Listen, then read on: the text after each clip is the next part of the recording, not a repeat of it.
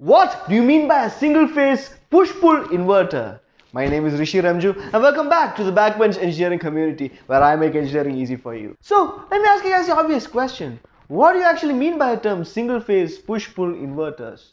Well, let's find out. So we know that an inverter is a device that converts DC voltage to AC voltage. So here a push-pull inverter is a type of inverter that has got two switches. So first let us see the circuit diagram of a single phase push-pull inverter. So here first a particular DC voltage like this is supplied over here with plus and minus like this, and this is then connected to a particular capacitor.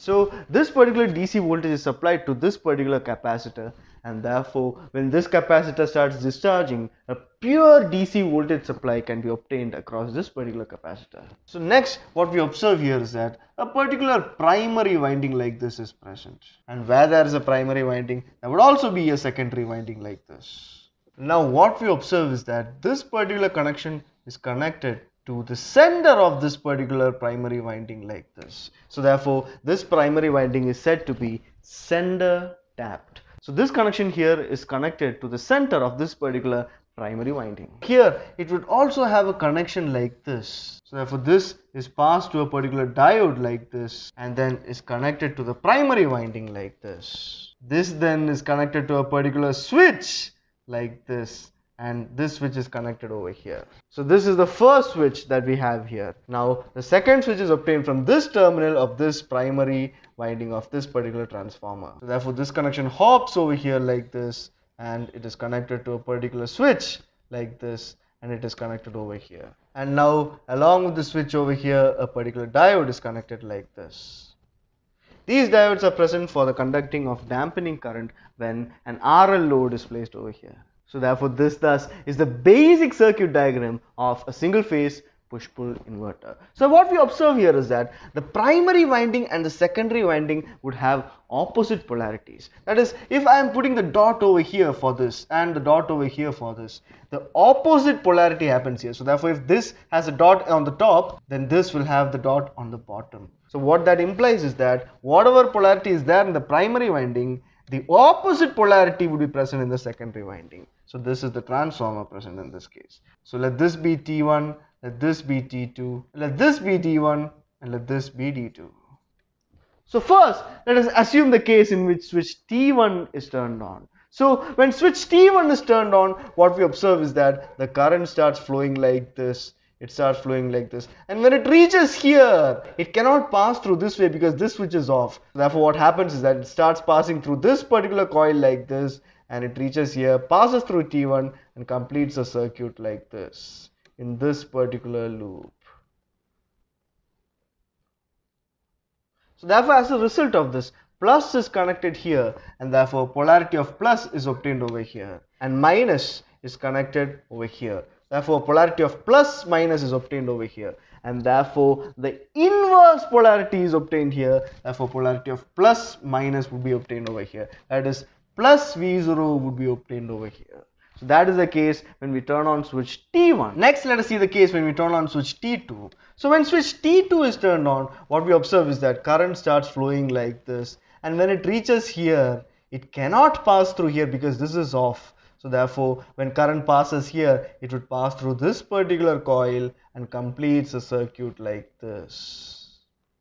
It flows through this particular circuit like this. So therefore plus is connected over here, and therefore plus polarity happens here, and minus is connected over here, and therefore minus polarity happens over here. So because this has a plus minus polarity, the inverse polarity would get induced over here, and therefore polarity of plus minus would get induced over here, and therefore a minus V0 is obtained over here.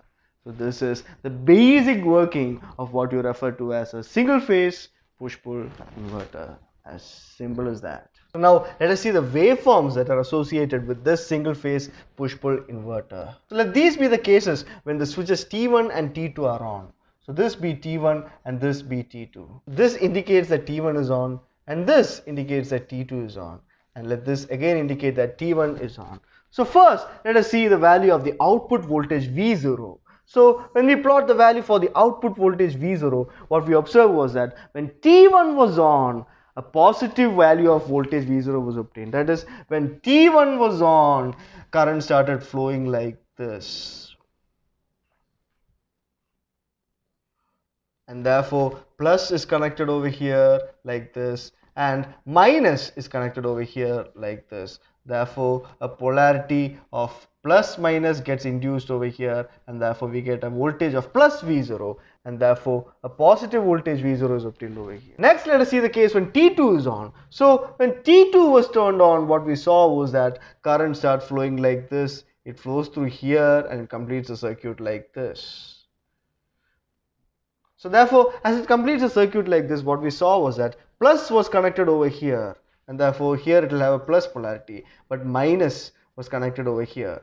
Therefore, plus minus polarity is obtained over here, and therefore the inverse of this polarity gets induced over here, and therefore this becomes plus and this becomes minus, and therefore voltage of minus V0 is obtained at the output, and therefore the output voltage becomes here like this.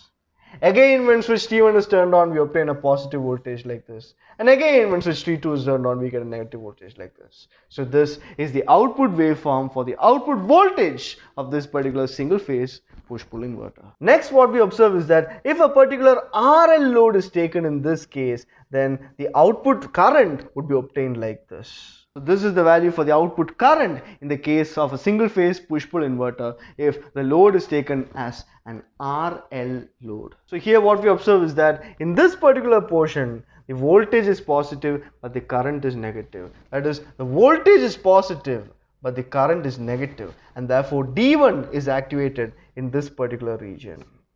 Current flows through diode D1. That is the significance of the diode D1 over here. It helps in conducting the dampening current over here because of the discharging effect of the inductors that are present inside the load.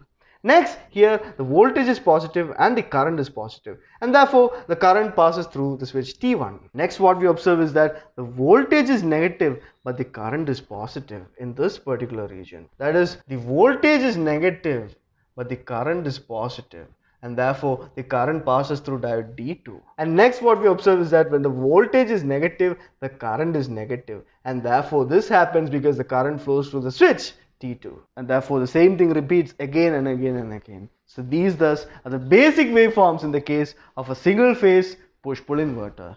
As simple as that. So this thus sums up what you refer to as a single phase push-pull inverter. As simple as that, guys. There's nothing more to it.